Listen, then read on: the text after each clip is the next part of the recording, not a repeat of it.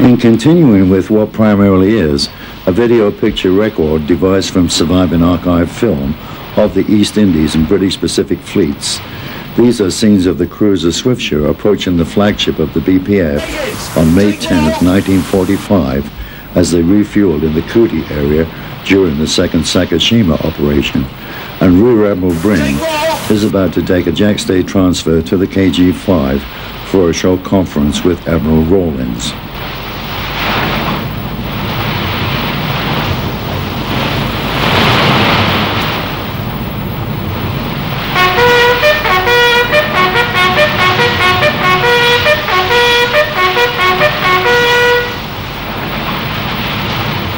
Although the previous day victory had been proclaimed in Europe, both the carriers Formidable and Victorious had also been hit by kamikaze pilots, and no doubt this event would be high on their discussion list.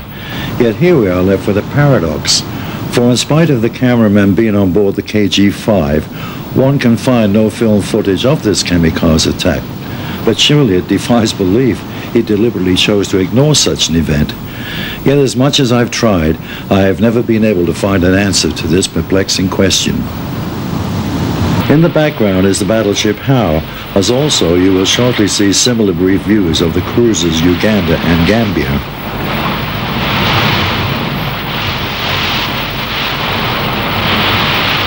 All ready for firing, sir? Stand by to fire. Aye, sir. Fire. Everything's under control. Thanks, someone. Thank you. Stand by. Aye, sir. Attention. Let's go. Aye.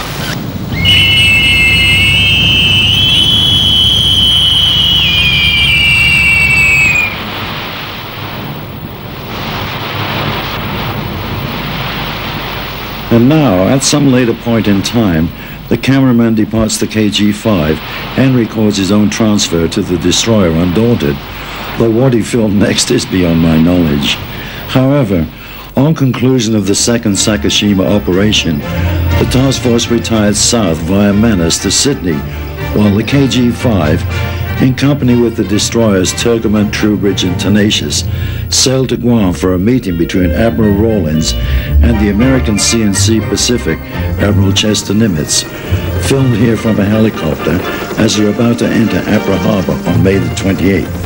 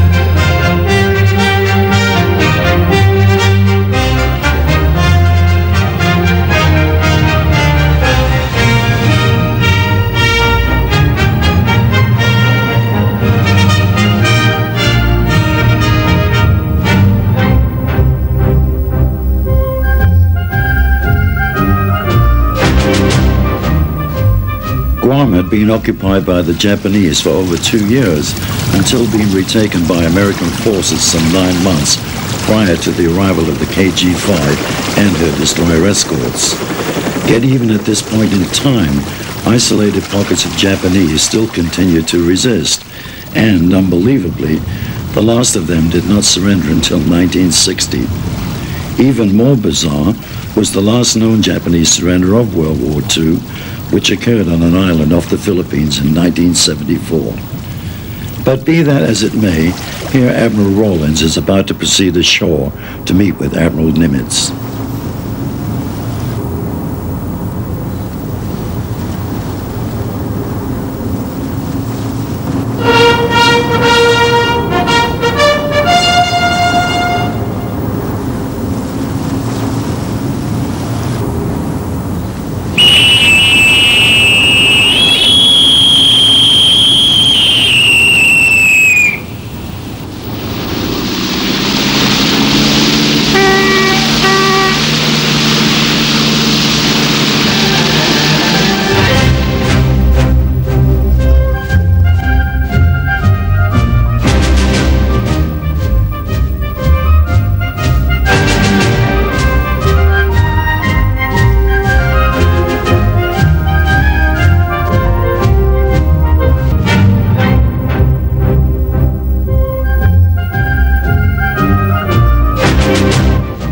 It is interesting to see the American admiral casually attired in working dress, though the following day, when inspecting the KG-5, the dress code would, of course, be suitably formal. Some 2 months later, Admiral Bruce Fraser, flying his flag in the Duke of York, would pay an identical visit. But here now, the ship's company of the KG-5 prepare for the arrival of the American admiral. All right, now listen, you lot. Gotta learn to march. Okay, march. Now swing your arms now. Left, right, left, right.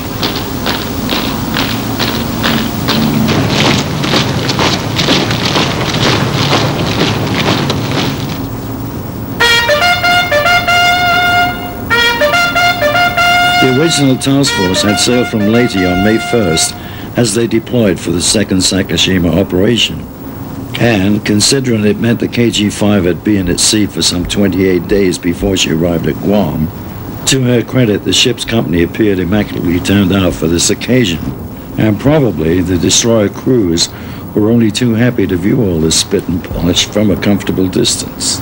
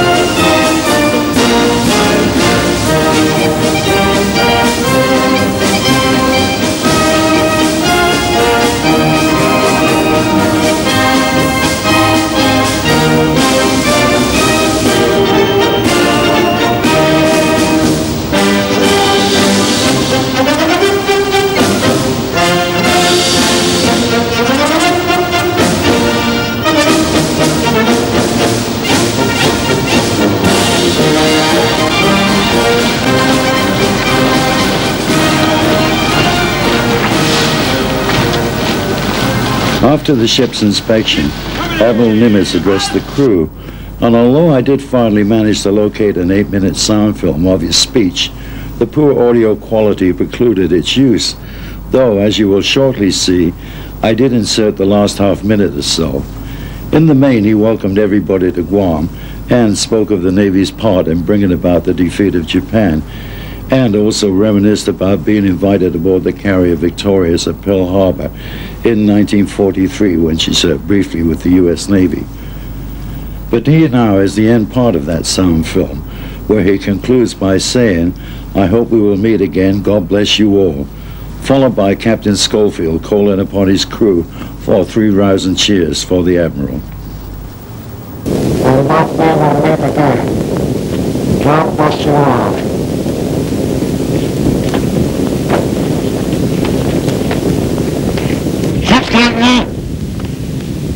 We're going to get 3 cheers for Commander-in-Chief Admiral Nimitz. Yep, yep, yep. Yep, yep, yep. Yep, yep, yep.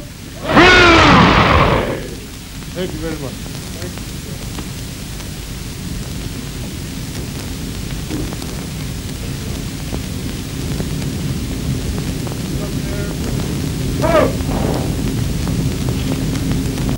Quite noticeably at that point, those original sounds ended, leaving me again to surmount the headache problems of devising and mixing a suitable soundtrack to complement the ever-present silence of World War II archive film, as meanwhile the Admiral is about to disembark.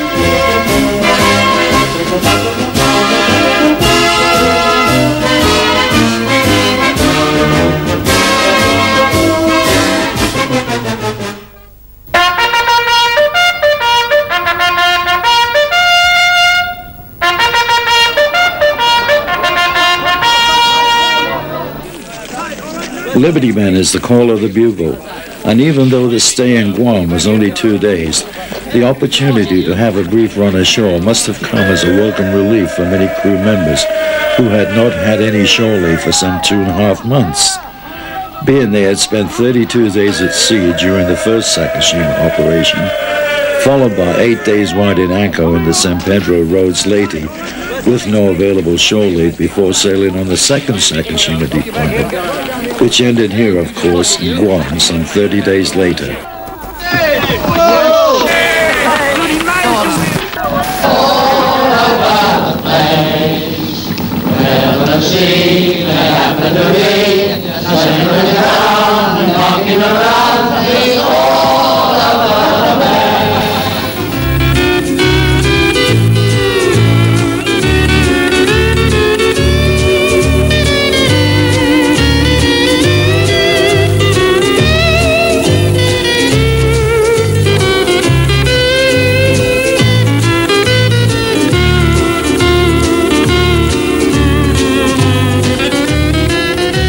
One of the highlights found awaiting them was this issue of beer, and being supplied in cans was perceived as quite a novelty, for it would be many years before that type of beer container became commonplace at home.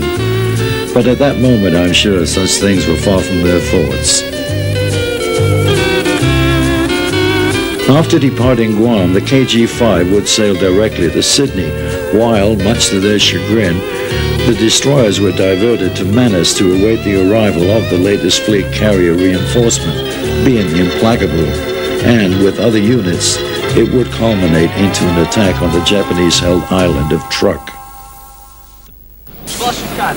Approximately 2 weeks previous to those scenes filmed at Guam, this footage was taken aboard the Indefatigable when the destroyer Tenacious came alongside with light stores and mail after having sailed from Leyte on May 14th to join the task force during the second Sakishima operation.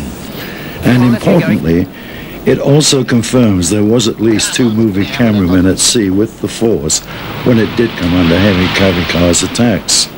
For as we saw at the beginning of this program, the other cameraman was aboard the KG-5. And it does stretch the realm of improbability even further that both these men would deliberately choose not to film these attacks.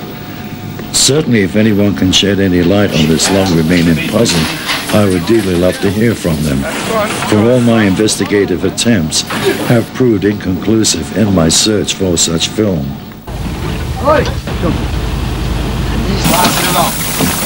Come on, you lads, hurry up. Getting there, sir. Hey! Son, we'll sort you out.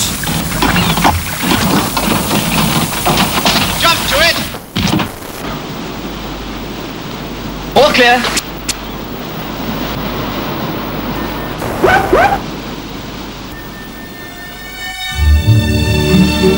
Mail from home was always eagerly awaited, and the lucky crew members in receipt of such were invariably envied by other shipmates. Also well received was the fleet's own newspaper. Entitled the Pacific Post, it was printed in Australia and widely distributed throughout the entire fleet.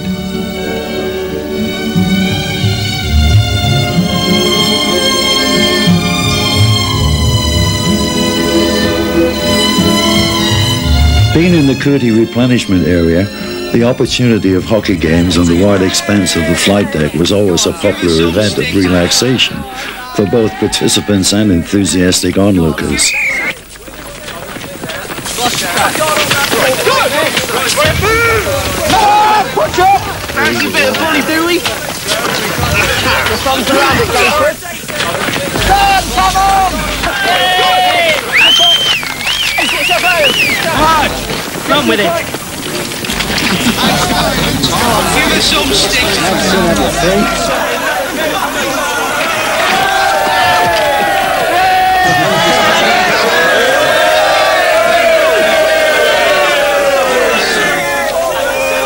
Soon the fleet was back heading towards the Sakishima war zone to renew their attacks on the Japanese airfields of Miyako and the more dangerous island of Ishikage. Certainly the main casualties of this campaign were predominantly the air crews, and after weeks of continual operations, the strain of battle was beginning to show, and replacement personnel were not available in profusion. But here a flight of Avenger aircraft are about to be launched as we listen to the deep-throated sound of the reliable Wright Cyclone radial engine.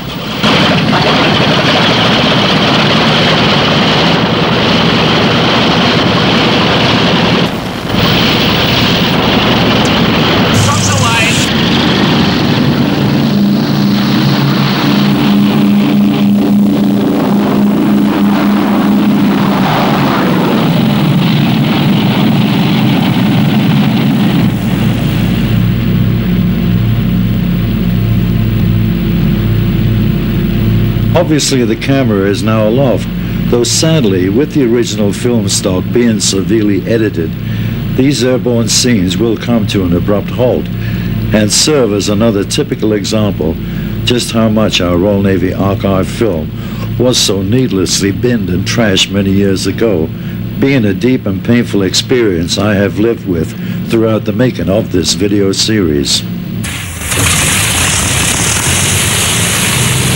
Back on board the Indefatigable, we now hear the familiar sound of the Rolls-Royce Merlin engine as these C-5s are ranged on deck for takeoff. The Implacable was the only other BPF fleet carrier which played host to this particular aircraft.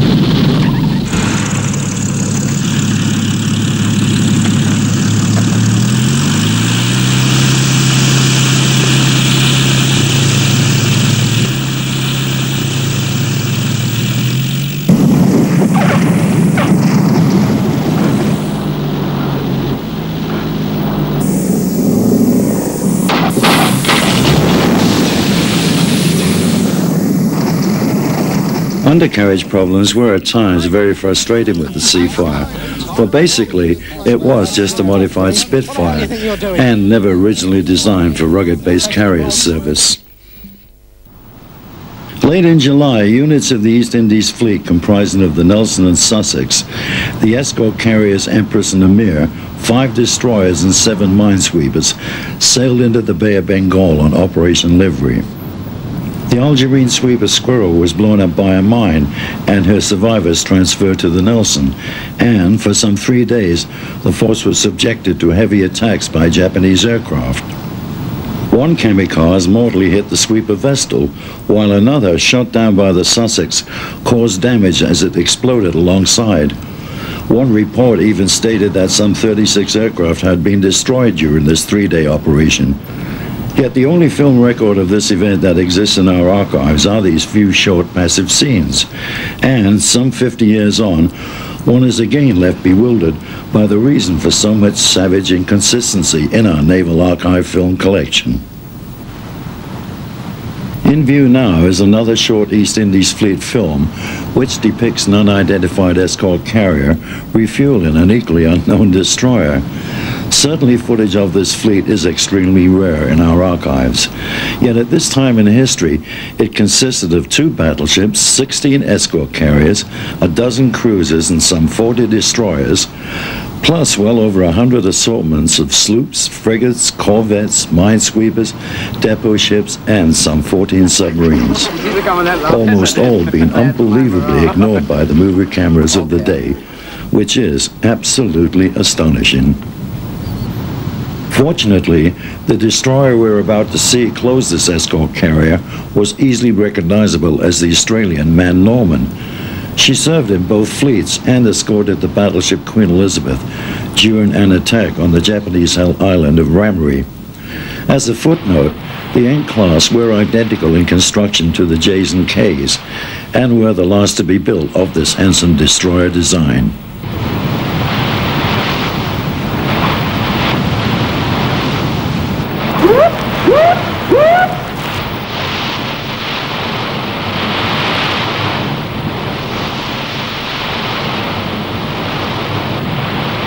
Look out, bring the spirits.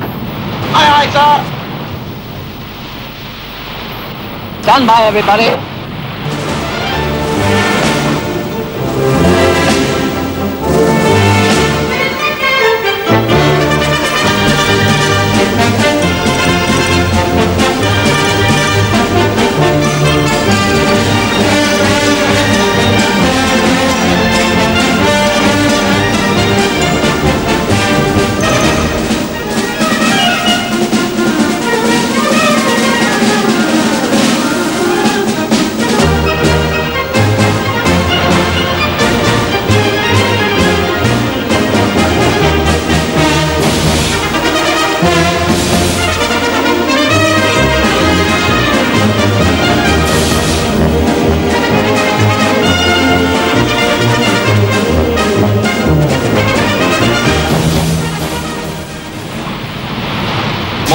More line. A fishbone. Good, thanks, sir. How you doing, Brind?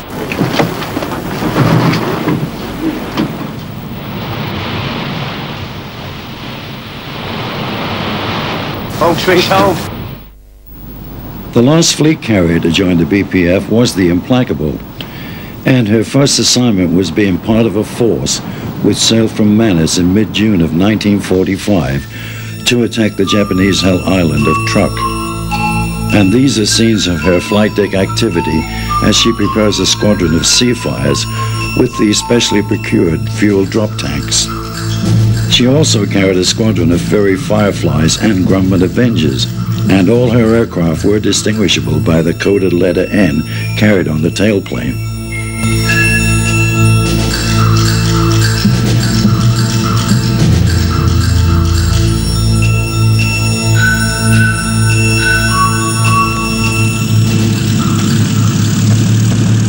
Hang on.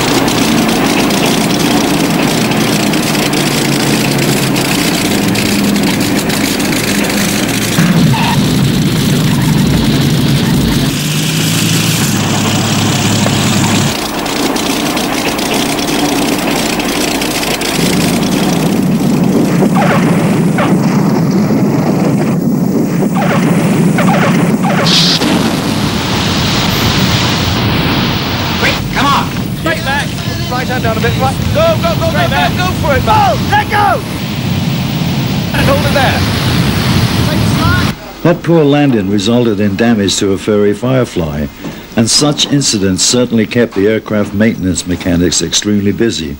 And having to work below decks when the heat of the sun was continually being absorbed on the armored flight deck, working conditions immediately below became at times almost intolerable. Good man, Bill.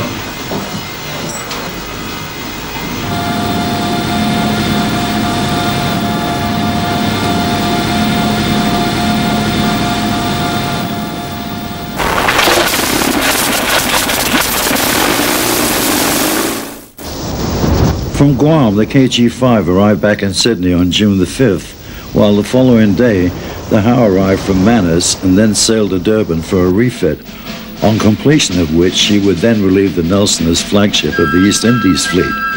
But meanwhile, still in Sydney, and as a unique diversion from war, this wedding reception took place aboard the KG-5, and shortly to be seen in the next berth, the camera catches a very brief view of the first of the 4 light carriers to arrive on station, which I believe is the Colossus.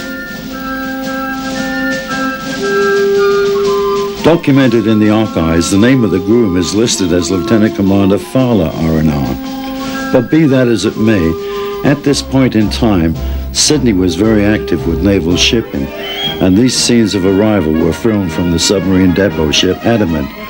And though Fremantle was their main base of operations, in this instance it would appear a large number of various personnel were taking passage on this particular journey to New South Wales.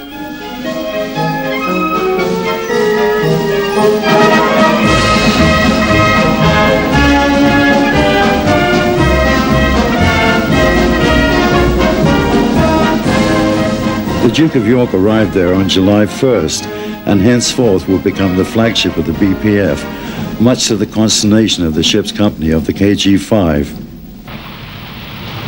The battleship Anson, although initially sailing east with the Duke of York, arrived at Sydney some 3 weeks later, having been delayed in the Port Tewfik area for some bombardment operations.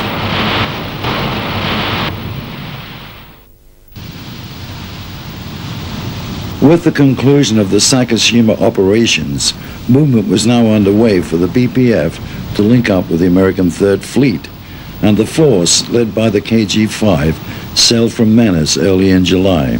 And with the carriers Indomitable and Indefatigable detained in Sydney for repairs, only the Victorious, Implacable and Formidable, to which the latter, Admiral Vian, seen here on board her, had now transferred his flag. And these are further scenes filmed off her flight deck.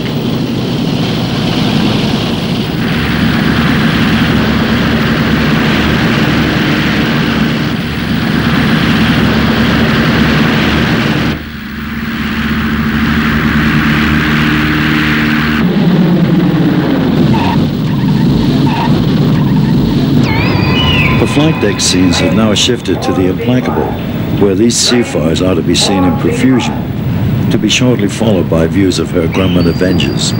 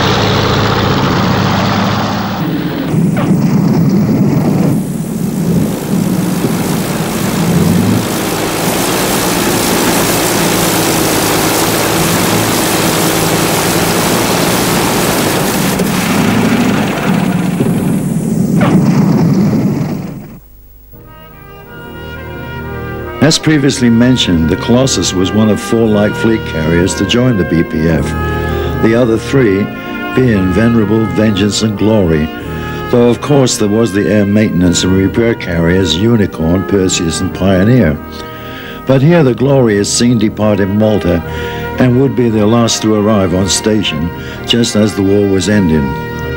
She was eventually broken up at Inverkeithing in 1961, while remarkably the Venerable, after serving in the Argentine Navy, is currently being broken up in India, just as I speak in this millennium year of 2000. Even more remarkable, considering these carriers were first commissioned in 1944, it is reported the Vengeance is in the process of just completing a 2-year refit, though her name in the Brazilian Navy has long been the Minas Gerais. But here, in what can only be pure nostalgia, we will continue to watch the Glory slowly depart the familiar entrance to Valletta Harbor, being representative of a scene undertaken by uncountable numbers of RM warships for well over a century, but alas, in the main, is now no more.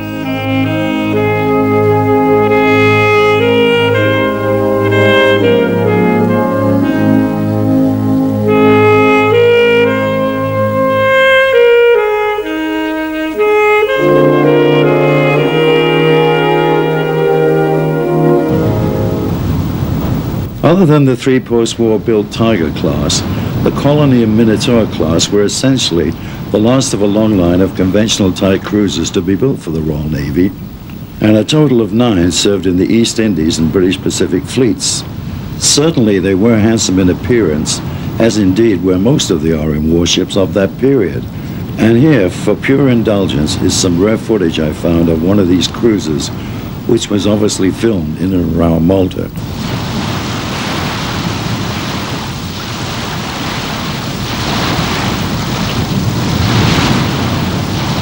Of interest, the names of these 9 colony and Minotaur class involved in the war against Japan were the Ceylon, Nigeria, Jamaica, Gambia, Uganda, Ontario, Newfoundland, Swiftsure, and the Bermuda, which was the last to arrive on station approximately the same time as the Belfast.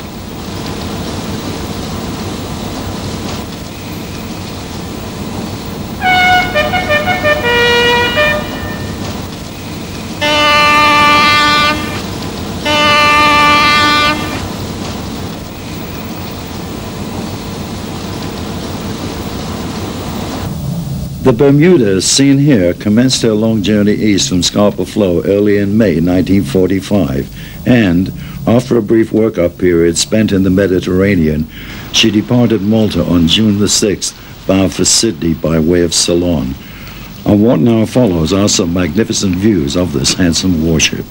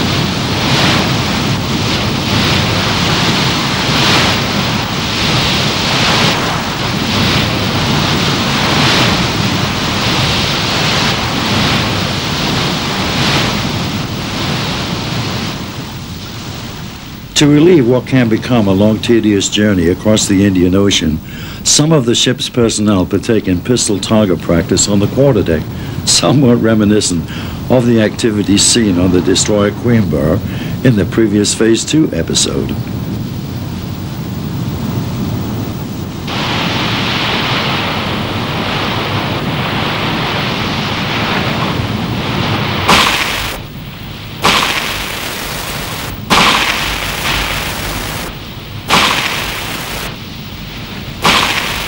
Electric trigger, yes.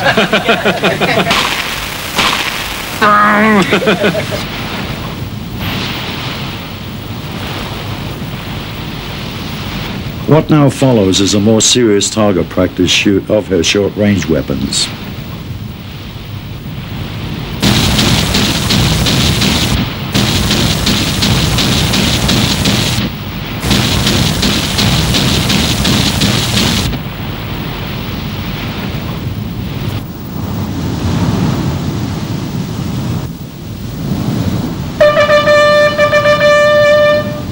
Almost all ships en route to Australia had a brief stopover, either at Colombo or occasionally Trincomalee.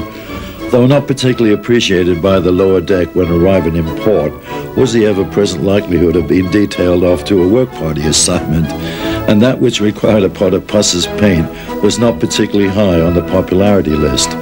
But, as all salts knew, that well-used naval term of skiving was always accepted as a good option, if at all possible.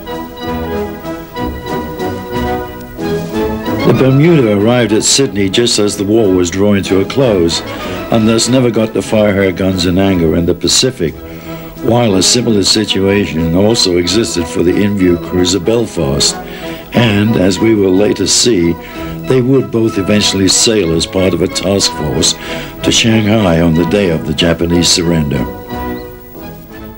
Early in July, the two mine-laying cruisers Manxman and Apollo also sailed from Malta bound for the BPF, while the third surviving ship of this class, the Ariadne, would follow close behind, arriving in Sydney on August the 2nd. Like the Belfast and Bermuda, they were also just too late to take an active shooting part in the Pacific War. An astonishing total of some 30 sloops and frigates were also attached to the BPF, and one of them, seen here, is the White Sand Bay.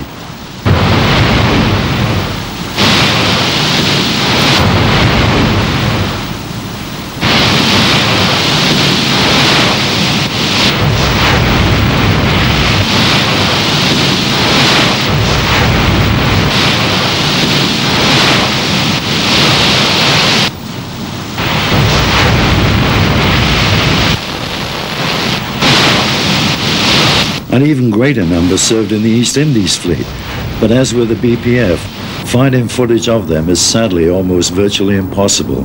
As well as Captain Walker's legendary U-boat hunter, HMS Starling, the Amethyst, seen here, which achieved lasting fame with her 1949 ordeal in the Yangtze River, was also part of the BPF.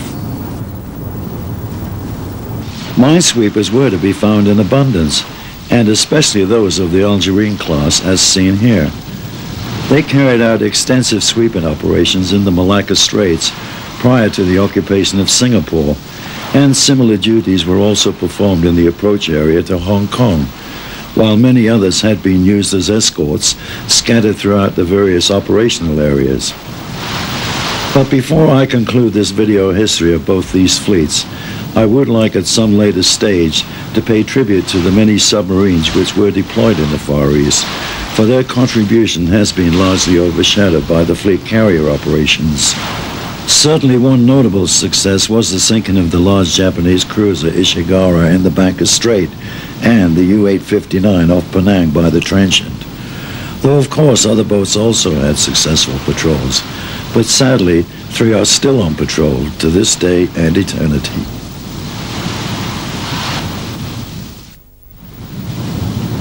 Back in the Pacific, meanwhile, Task Force 37 continued sailing north for eventual operations against the Japanese home islands, which would commence after making contact with the huge American Third Fleet. This occurred in mid-July, and at that point of time, the KG-5 was still the BPF flagship. But once Admiral Fraser boarded the Duke of York and set sail from Manus, the flag was immediately transferred, and, slightly out of time context, here are views of that occasion being filmed from on board the Duke of York herself. The trailing destroyers are the Welcome Wager, while the distant third is unidentified. But here now is Admiral Fraser at sea for the first time as CNC of the BPF. Duke of York must be instantly ready.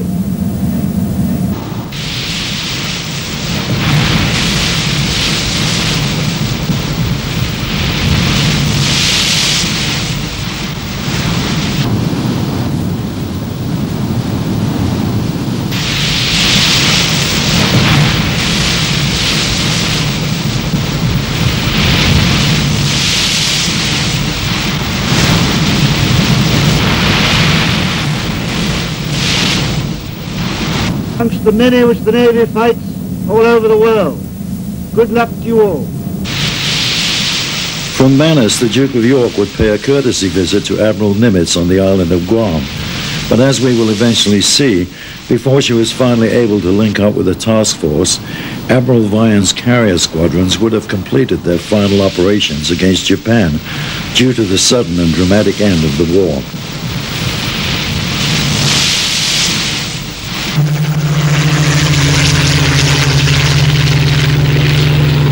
Pausing perhaps to reflect on a somewhat humorous but little-known historic fact regarding aircraft in use with the BPF was what must have been the amazing sight of a supermarine walrus flying in the Pacific war zone. It was both the oldest and longest serving aircraft of the war, and two were in service on the Victorious. Known affectionately as Darby and Joan, it would have been marvelous to have captured them on film operating from the flight deck, but sadly no movie camera appears to have been in use on the Victorious. They had no arrestor hook, and when landing on, many hands were in attendance to grab the machine as best as possible and bring it safely to a stop. They did occasionally rescue downed airmen in close enough proximity to be even fired upon from a Japanese-held coastline. And one can only wonder what the thoughts of the Japanese might have been to see this large, strange-looking apparition, like some prehistoric bird from Jurassic Park, lumbering towards them. Only one of these two aircraft survived the war, and it would be nice to think it is the same one that is now on public display at the Fleet Air Arm Museum at Yeovilton.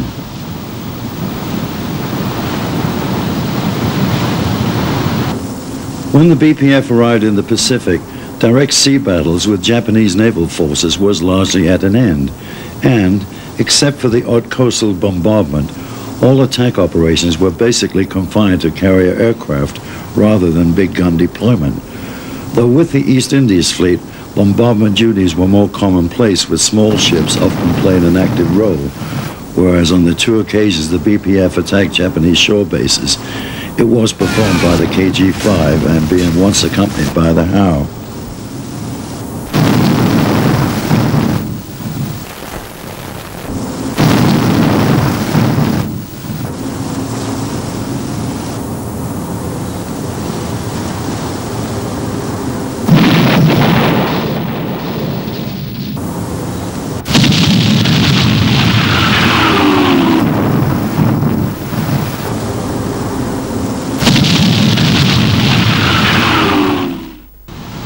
It was July 16th that Task Force 37 joined the American Third Fleet, and to resolve the intricate situation whereby both fleets would be best served in working together in the assault on Japan, Admiral Rawlings immediately repaired on board the Missouri from the destroyer Quadrant to confer with Admiral Halsey. The Missouri was one of 4 Iowa-class battleships built during the war, and ultimately became the most famous due to the historical onboard Japanese surrender ceremony. Only recently has she now been preserved as a museum ship significantly at Pearl Harbor.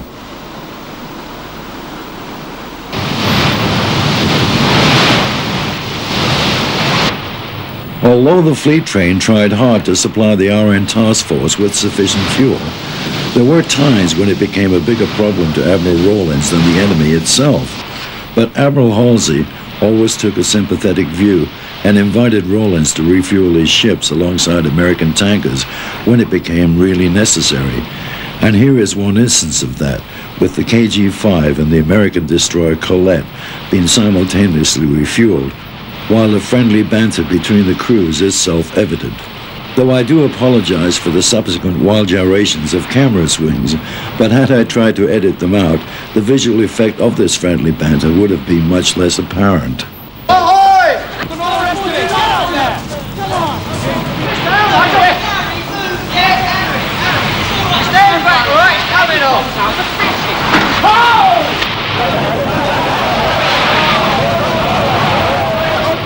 All personnel clear the deck aft and at the base of the island. Stand by with traffic equipment. Pick that!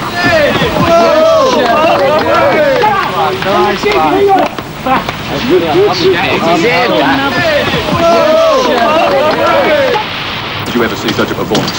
Just as you say, sir. Now, on! Between your best. Yeah, come on! Ahoy there! Attention!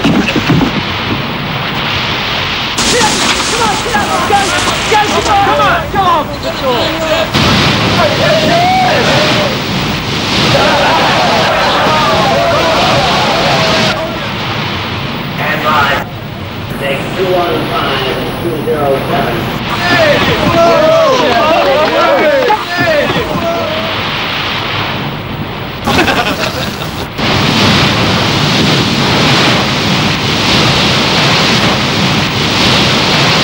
Some 2 or 3 weeks later, there was a similar occasion when it was both the KG-5 and the Missouri being refueled abreast of the same tanker.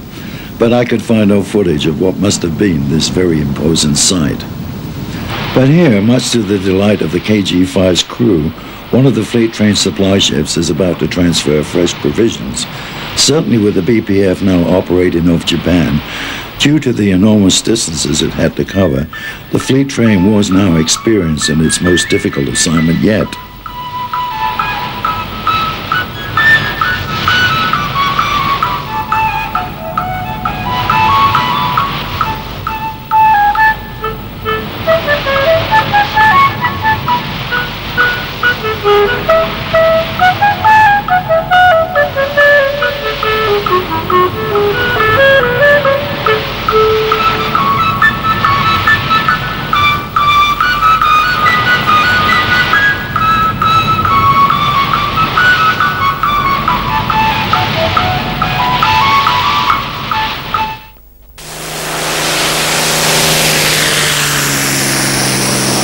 As previously mentioned, during the last phase of the war, our carrier operations were largely directed against various targets located on the Japanese home islands, and in searching through the film archives, it would seem most of the surviving footage of this period was filmed from the Implacable, seen here launching a flight of Seafires, which, because of their short endurance, were frequently used for combat air patrols, or more commonly known as CAPs.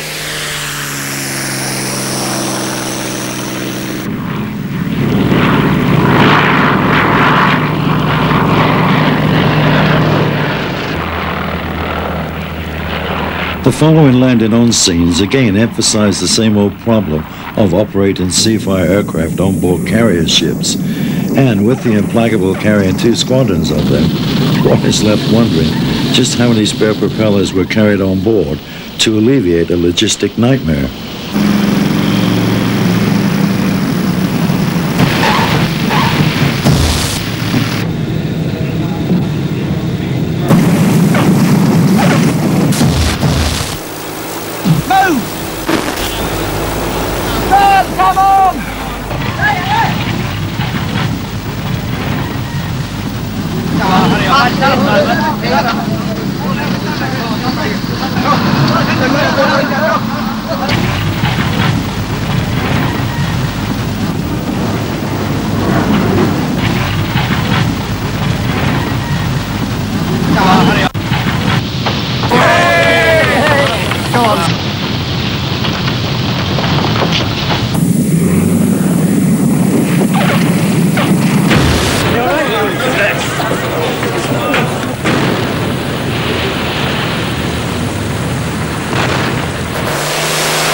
We now feature some rare footage whereby the cameraman becomes airborne with a flight of ferry Fireflies during a hostile raid against Japanese home island positions.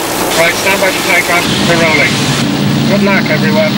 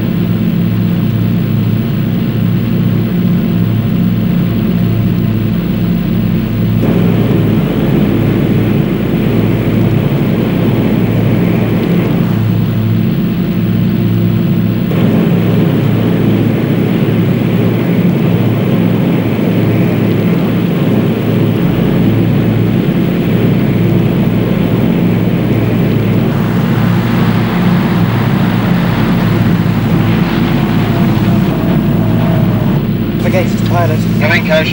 We're going to be a bit late to target, Skip. I reckon we'll be there in 31 minutes. Thanks, mate.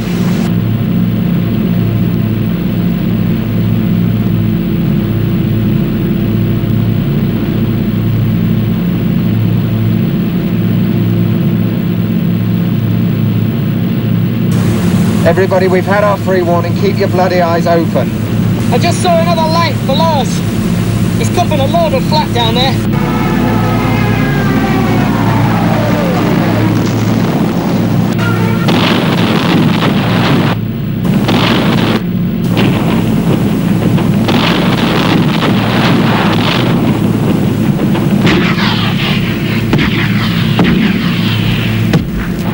Need up at the toilet.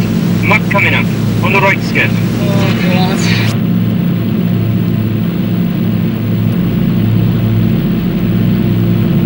Wind's pushing us all south skid.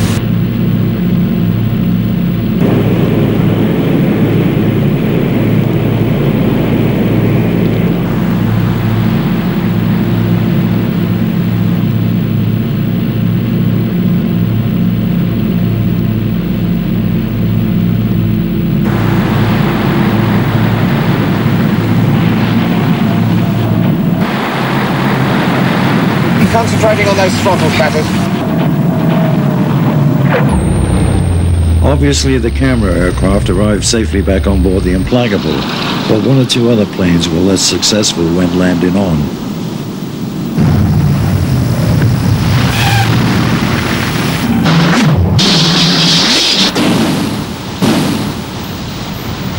Our old friend, numeral 272, which we saw damaged in an earlier landing in the program, was again in trouble.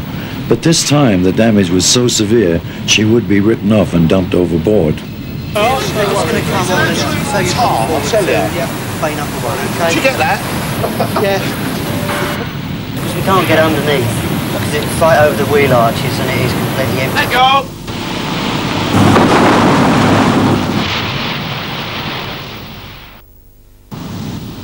This is the BPF escort carrier Vindex, and both she and the Activity, which served in the East Indies fleet, were the only two British-built vessels of this class in commission with both these fleets.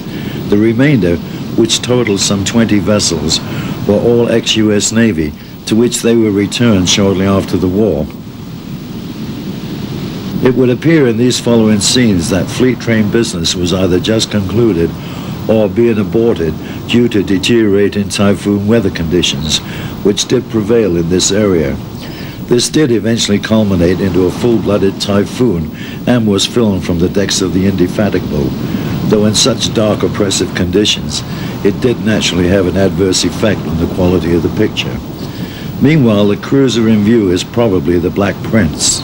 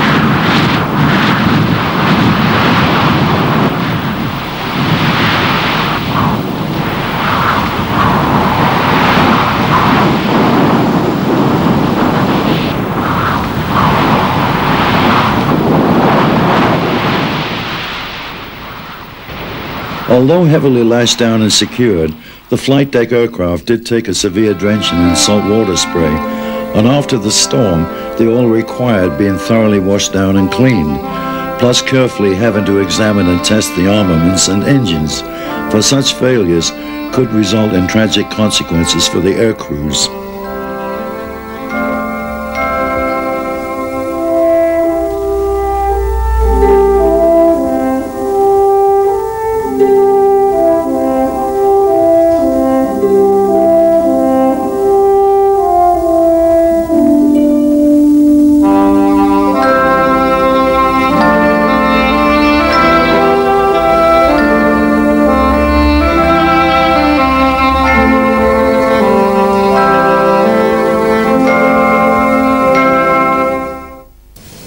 In Sydney, these onboard scenes of the light carrier Colossus, with her crew fallen in for leaving harbour, were taken just as she is about to leave on the day Japan announced it had accepted the Allied peace terms. The two other light carriers briefly seen here are the Venerable and Vengeance, who would depart later on their own assignments northwards, all being concerned with the hectic and confused aftermath of the Japanese surrender. The carrier Glory would later sail to Rabaul, while the ultimate destination of the Colossus task force would be Shanghai via Leyte, and comprised of the flagship Bermuda, the Argonaut, and the destroyers Tumult, Tyrian, Tuscan, and Quiberon.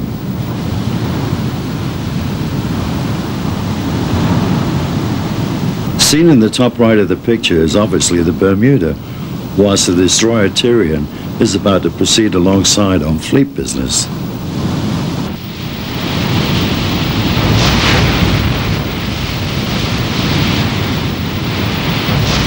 Hooray, and up she rises, hooray, and up she rises, hooray, and up she rises alive.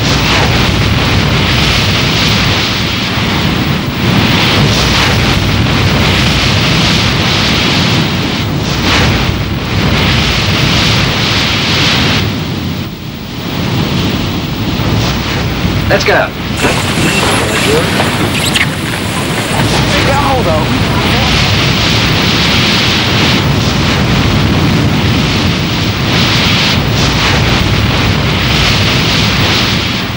All positions, stand by.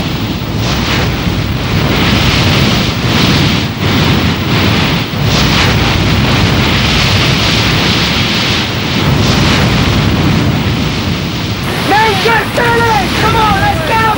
Hey, boys, let go!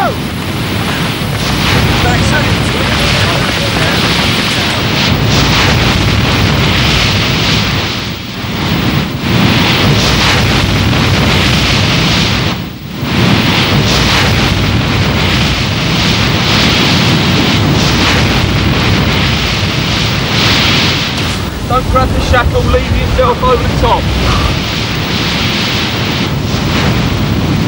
Come on, hold tight!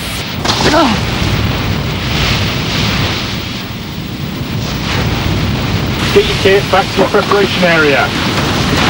Right. This kit is thoroughly safe. Alright, come on, let's get going. Come on, come on. Go back, go back, go back.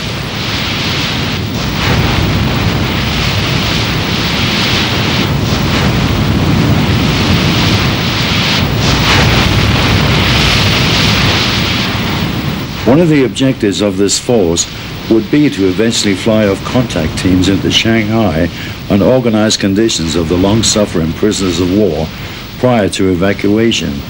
And in the next and final fourth episode of this particular East Indies British Pacific Fleet series, it will contain, amongst many other things, more of this task force as they sailed from Leyte after being joined by the cruiser Belfast on their journey to Shanghai.